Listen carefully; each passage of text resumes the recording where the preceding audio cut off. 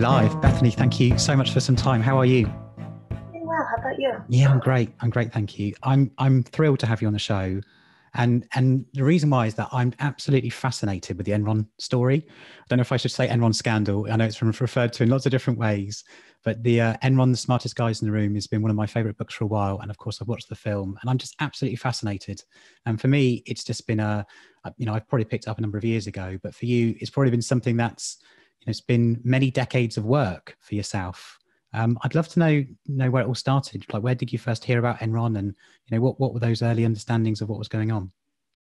Well, it is. It's interesting that people remain interested in the story almost 2 decades after the bankruptcy, and I find that fascinating. It's not often that you have a business story that sort of leaps off the business pages and captures people's imaginations, and for a lot of reasons, Enron did.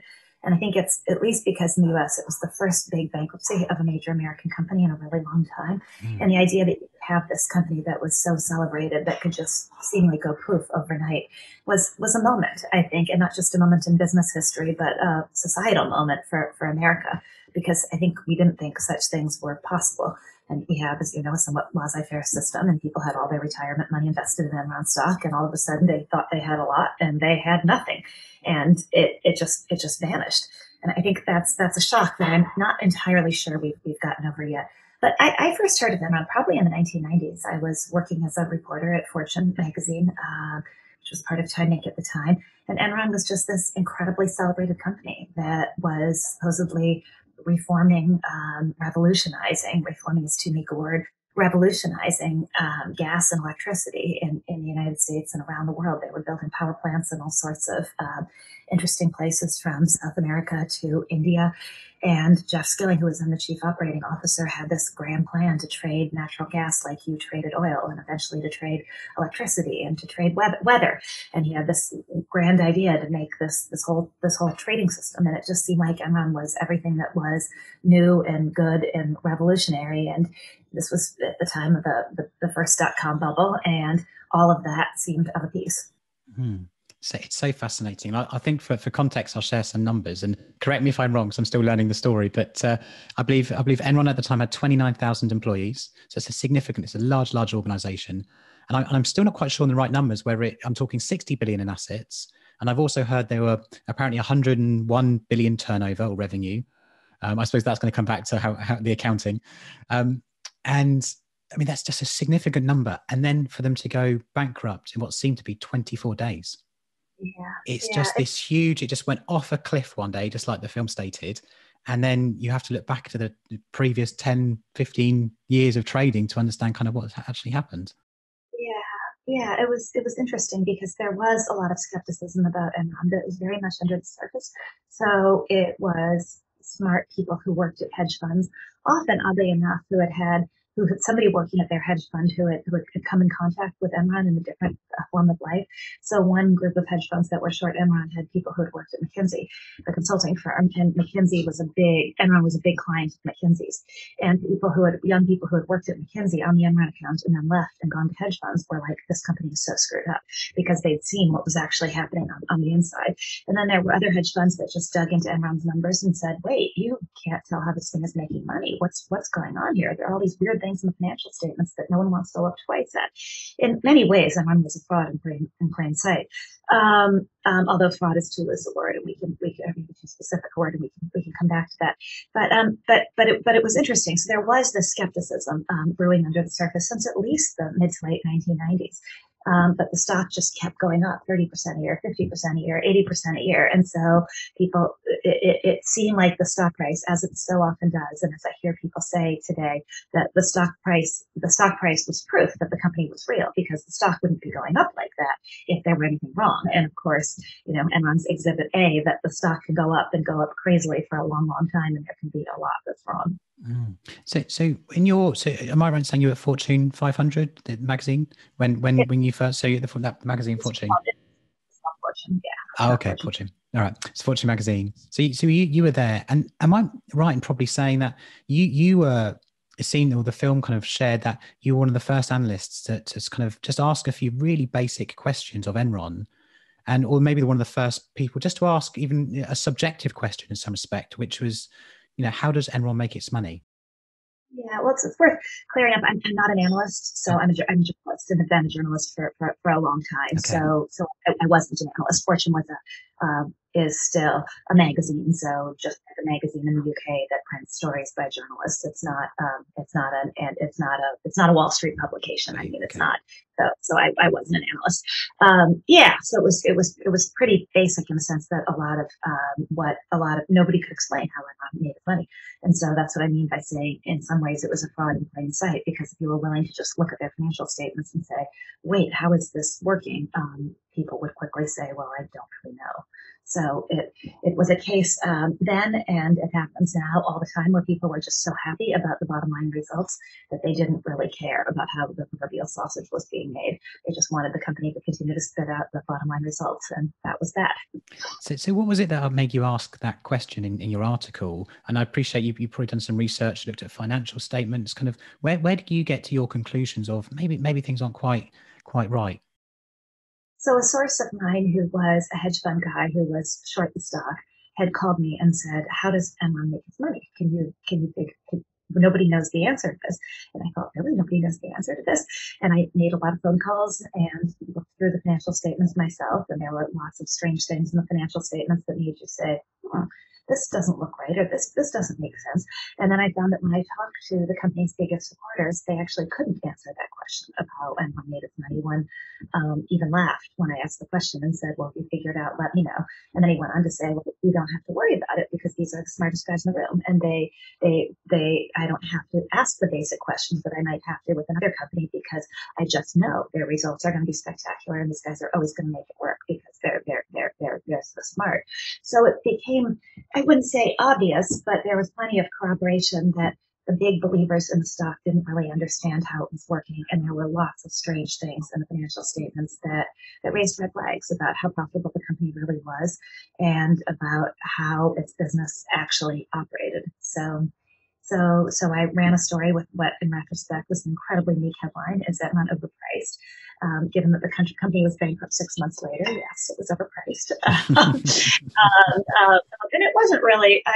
It's one of those rare times in life where you get too much credit for something, because I didn't break the story, and people say that after the fact. But to me, breaking the story is really getting underneath the surface and explaining what actually is going on inside the company. And I didn't do that. My story was not because I had an internal whistleblower who was saying, here's what's going on inside this place. My story was purely from the outside in, saying, wait, here's this really celebrated company, and nobody gets it. So it was a sort of the right question to ask, but it wasn't the answer. And so to me, breaking the story would be having the answer, not just asking the right question. I understand. I'm with you. So let's go back to kind of what actually happened, because I think that is something, again, it's in your book and it's in the film, and it's just fascinating kind of how it all escalated in some respects. Because in some respects, I'm not convinced they all set out to be, they didn't set out for it to be a scandal. I think they all wanted to run a well-run company, a very well profitable company, and innovative company. I don't think they set out for it to be this way. So I wonder if it was greed, or if it was just confusion, or I don't know. But I mean, cash is king, right? You need to get money in at some stage. So let's go back to the kind of the beginning of, obviously, 1985 is when Kenneth Lay started the business. Obviously, it was a merger of two companies, and it wasn't until, I think, up until that point, pretty much everything, normal cost accounting, as it were, would have been in the business. So therefore, up to those points, everything seemed it would have been pretty much okay. I would have thought. Not really. Although I want to come Okay. back to it the end of the comment. I think the merger, I don't remember anymore. It was so long ago, but I think the merger that created Enron, which was the merger of two pipeline companies, I think it was Yes, before that's correct. Yeah. it was sometime in the 1980s. Oh, And sorry. I meant 1985. Yeah, apologies. I got my. there was an episode then in the late 1980s that's in our book called Valhalla, which was this oil trading scandal where it became very clear that Ken Lay was willing to look past any kind of bad behavior in order to find things that would make a profit. But he cared more about what the results were than about how those results were achieved. And if achieving those results meant cheating and lying and stealing, he was okay with that.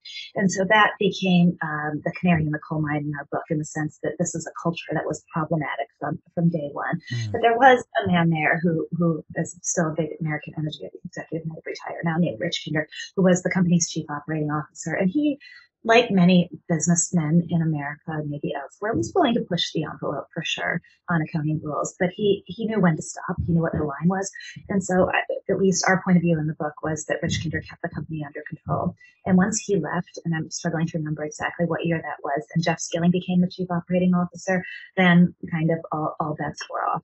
But you're absolutely right, and it's one of the reasons that I think makes the story so fascinating. Although the same thing is true more often than not, which is that these were not people who set out to bankrupt a company. They didn't have this diabolical plan that they'd hatched in some dark, smoky bar where they were going to, run the company into the ground and steal money for themselves while doing it. They were people who really believed and wanted to see this thing succeed. What they couldn't do was admit it wasn't succeeding. And so instead of saying, oh, this business isn't working as it was supposed to, they found ways to make the numbers look like the business was working. And I don't think they did so out of greed per se, but I think greed per se is actually overused as an explanation for what goes wrong. And what I mean by greed per se, I mean, I want $5 million so I can go buy a private island or or expensive sports car. I don't think it's that, but I think in our business world, greed is a symptom of ego, and ego is this guy over here has $100 million. I'm as good as he is. I better have $101 million. It's a kind of well-known phenomenon that you're only as rich as the person you're comparing yourself to. And I think at least the American business world, I'm not familiar enough with other places, although I suspect the same thing's true because it's human nature, is you're only rich if you're rich in comparison to somebody else. And so it's not greed for greed's sake. It's greed for the sake of ego. And I think that for sure was a component of what happened too. But if they had just been willing to let the new businesses they were trying to start show results in their own time and allow failures to take place and tell Wall Street honestly, yeah, this didn't work the way we thought, Enron could still be around today. So the whole problem was that Jeff Skilling wanted it to be a spectacular stock market success.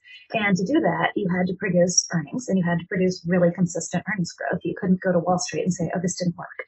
And I think this is a broader comment on the state of business, which is still true today, because you want executives to be able to go to Wall Street or go to their investors and say forthrightly, yeah, this didn't make sense. We tried for this big thing. It's not working on schedule. But there's so much pressure in the market, and so much pressure from investors to continue to produce earnings and not to miss earnings numbers. And if you're a CEO who repeatedly misses earnings numbers, well, you're probably going to get fired. You don't get a lot of dispensation or a lot of forgiveness for numbers that aren't working on schedule. And so that's what happened more than anything, was a desire to make things look better than they were and not to admit failure. But it wasn't with the intent of bankrupting the company. Interesting. So I think it was 1990 that it's Jeffrey Skilling that joined the organization. My understanding is he joined and he became the CEO of the finance division.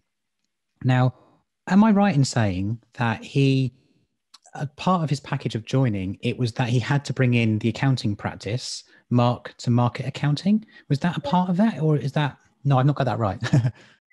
You don't have that right. He joined from McKinsey, from the consulting firm, and he came with this grand plan to build a natural gas trading operation.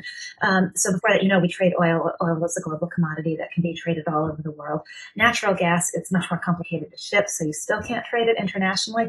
But his argument was you should be able to trade natural gas domestically the way we traded oil. You should be able to trade contracts for natural gas, and that by doing so, you could create something called the gas bank, where buyers and sellers could get exactly what pieces of the natural gas product that they wanted. So that was the innovation that he brought to Enron.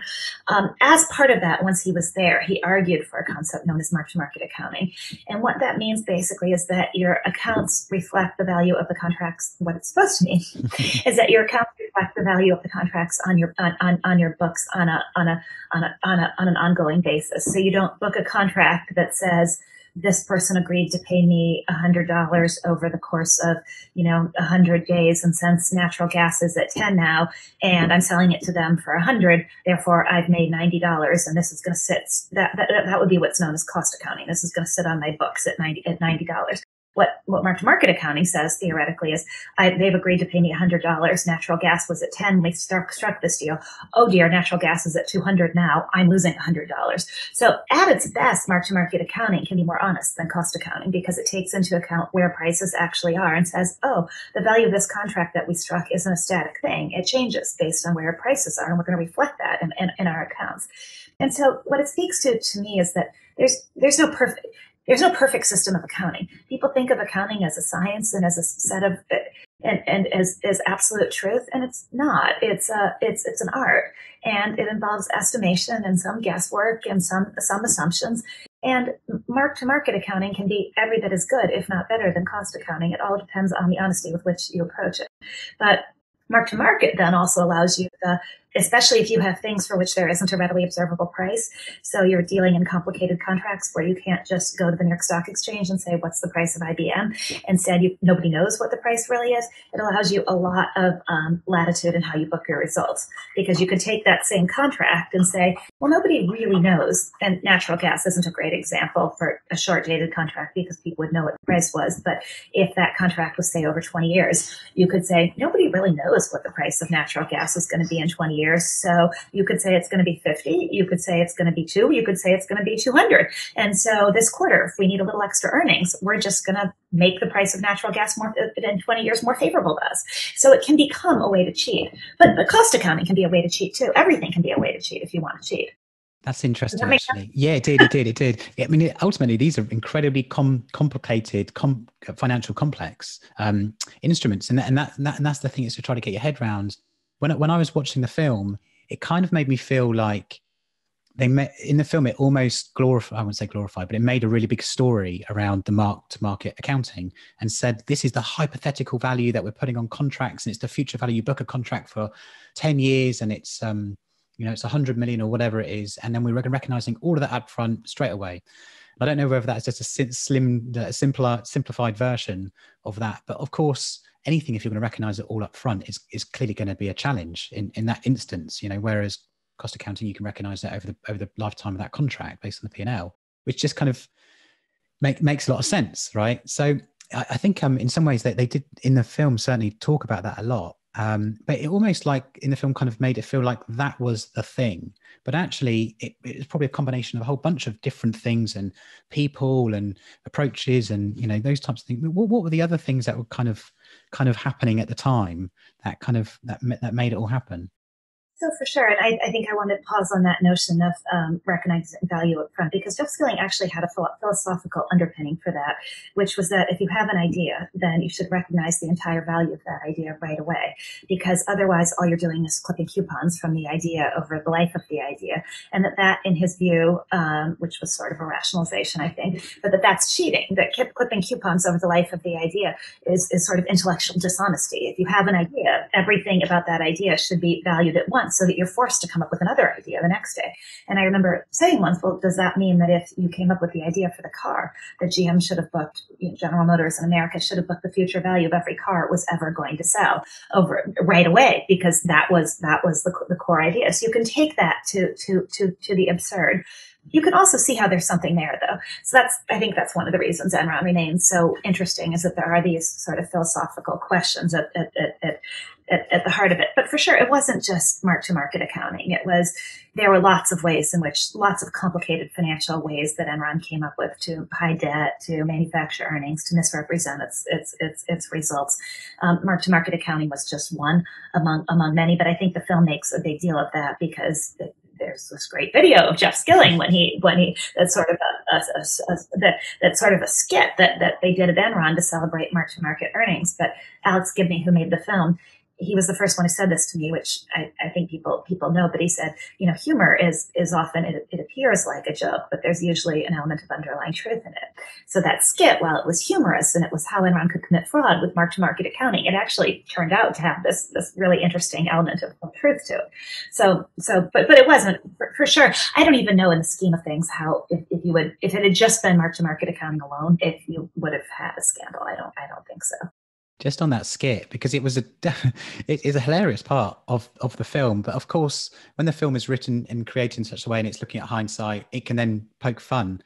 I don't even understand how Jeffrey Skilling would have been in a situation where he's even making that video, like as a joke on himself. Like, I don't know if that was internal video, if that was for Saturday Night Live, like internal video, and it was just meant to be a joke, like corporate cultures have, except there was an element of truth to it, which I always think is interesting. It's so often the case with jokes, right? People use humor to camouflage some darkness, to hide, to reveal yet hide, and so sometimes humor is unintentionally revealing.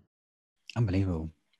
So from your perspective then, so all those different things happened, and then it was around sort of the 2000s into the early 2000s when, of course, you started reporting. You kind of wrote those bits, and as you mentioned, it was just 6 months later. Then actually, they filed for bankruptcy. I see it was 6 months. My story came out in February, so March, April, May, June, July, August. It was actually more like 9 months. Okay. So I spoke loosely when I said 6 months. Yeah. I mean, that must have just sent shockwaves across America at that time. One of these big organizations, and then, of course, following that, then I'd imagine that's when there was the lawsuit to find out exactly what had happened, and that's kind of where the film's at as well. And your name's mentioned as well in there, in a little bit within in the film, I think, with having those conversations with Jeffrey Skilling. Do you have? I mean, what's your recollection of that conversation that you had with him? I'm not sure which conversation you I thought in the film it referred to. Apologies if I got it wrong.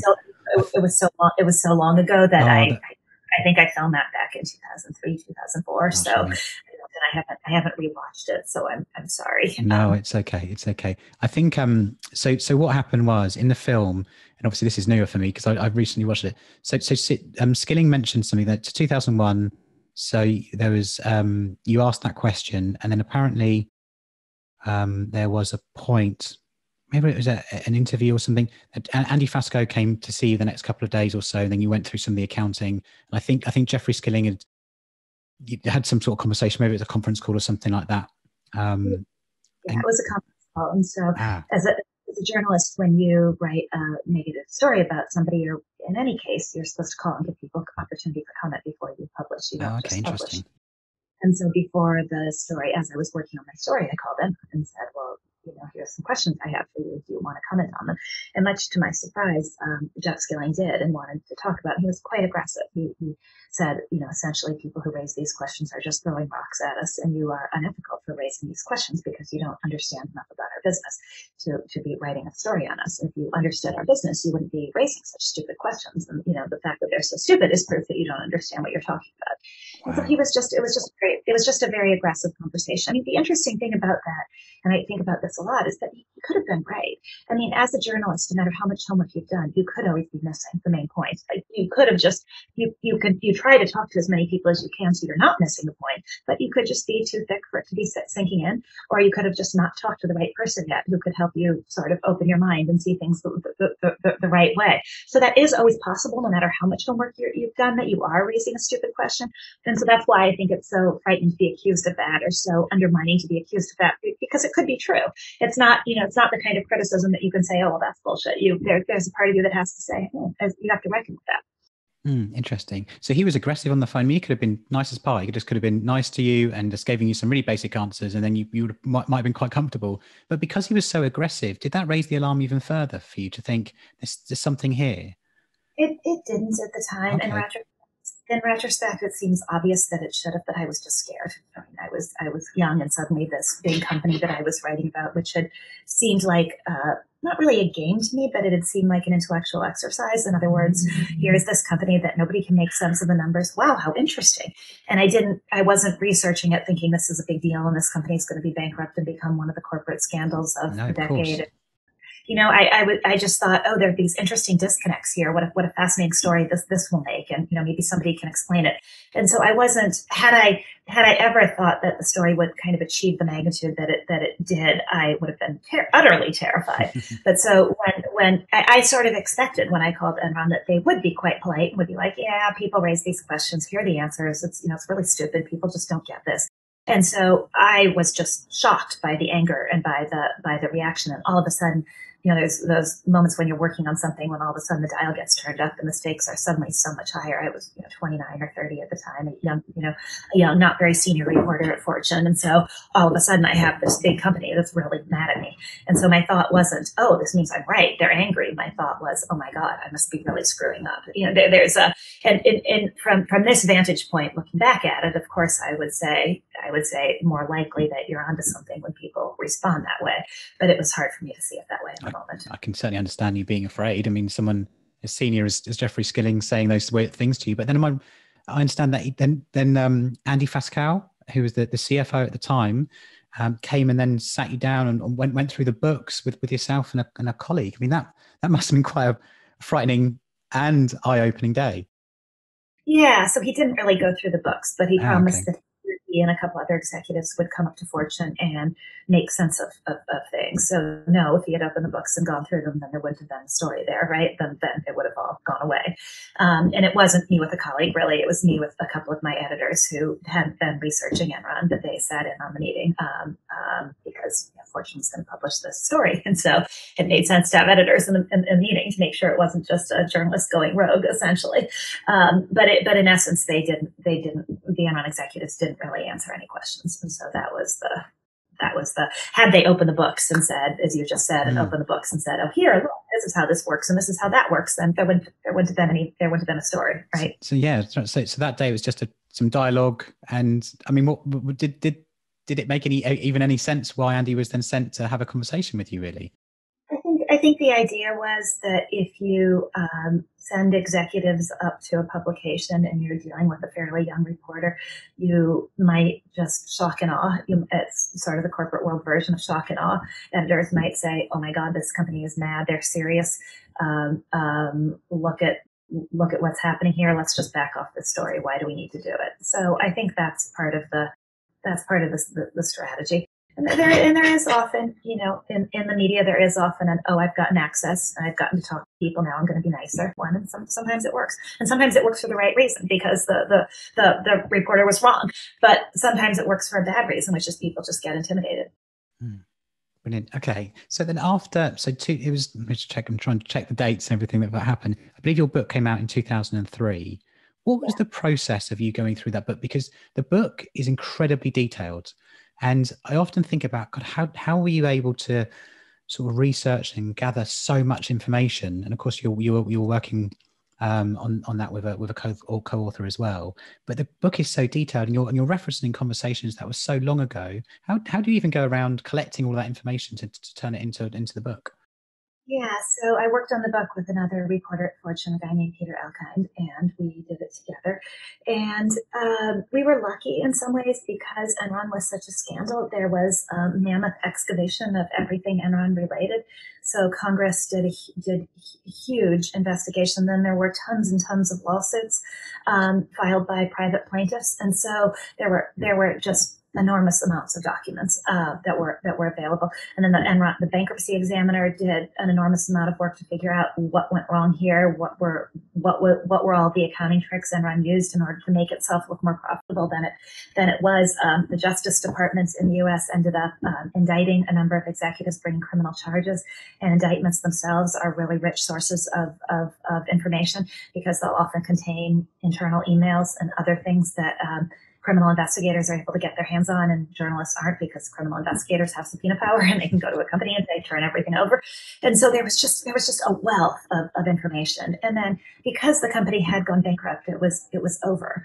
And so that means it's a little easier to find people who would work there, who would talk to you than it is. I'm sure the UK is similar, but in the US, it's quite hard when a company has an ongoing operation to find employees who are willing to talk to you, or former employees. Not always, sometimes it works, but it's a challenge because employees aren't supposed to talk, right? And there's quite a lot of consequences for them if they talk to the press without being authorized to speak to the press. So that it's a difficult process if a company is still an ongoing operation. If it's gone bankrupt, then it's easier to find former employees who are willing to talk and willing say, here's what happened in this meeting, here's what happened there. And so then you just do what journalists do, and you take all that information and try to make sense of it.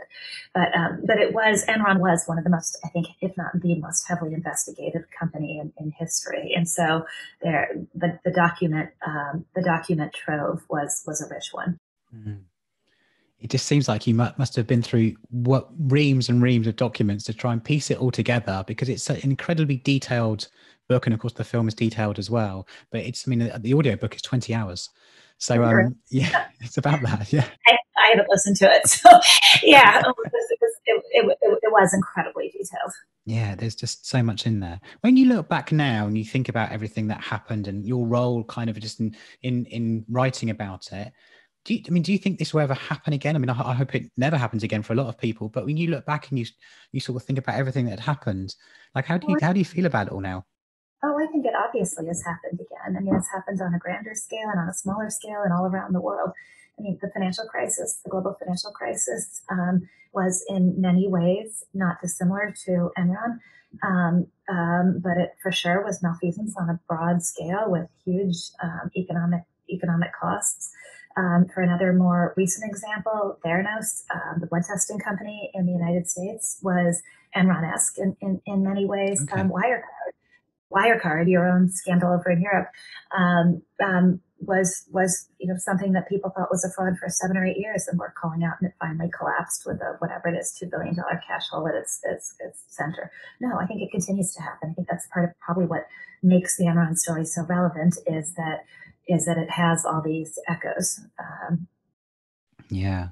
Well, just to finish off on some of the key characters of kind of what happened next. So in my research, I think I've got, so Jeffrey Skilling, of course, went then to, he went to prison for, I'm going to say 10 plus years, something like that. Yeah, I don't remember the exact number. I think it was 10, 11, 12, something like that. Yeah, that's right. 10, 11, 12 years. So I know he went to prison, but I have seen also something saying that in July 2020, he's now out of prison. So he's been released, and he's setting up a new organization. Yeah, as he should. I mean, of course. Part of our system is that he served his time, and you could argue relative to executives, for instance, who were involved in the financial crisis, none of whom were prosecuted, that he actually served a pretty heavy sentence. Perhaps if you argue in absolute terms rather than in relative terms, you could say for what he did, he deserved that sentence. But if you look at it in relative terms and you look at the number of executives who have been involved in similarly, if not more damaging things, and have just been able to walk away, then you could say he paid a really heavy price. And so I have nothing against him trying to start a business. I hope he's successful. Yeah, absolutely. And so Ken Lay, of course, who was the founder of the organization, he went, of course, through the court system, and he it looked like he was going to go to prison for a similar period of time, but I think he ended up having a heart attack, and passed away before that actually took place. So he's no longer with us. And then there's Andy Fastow, and of course the CFO. So he did go to prison, and I believe he's still in prison, if I'm right in saying that. No, he has been released. I think Andy got out before Jeff did. Oh, hang on. You're right. Sorry. Yeah. So he. I'll just check my notes again. So yeah. So he came out of prison earlier.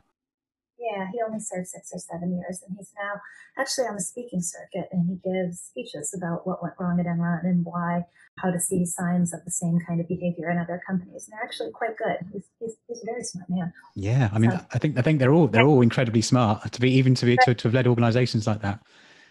Bethany, thank you so much for your time. It's been a real pleasure in talking to you. It's just been really, I've really enjoyed the book. I've really enjoyed the film, and it's been a real pleasure in talking to you today. So thank you so much. I really appreciate it. Thank you for having me on. Have a great evening. Oh, and you.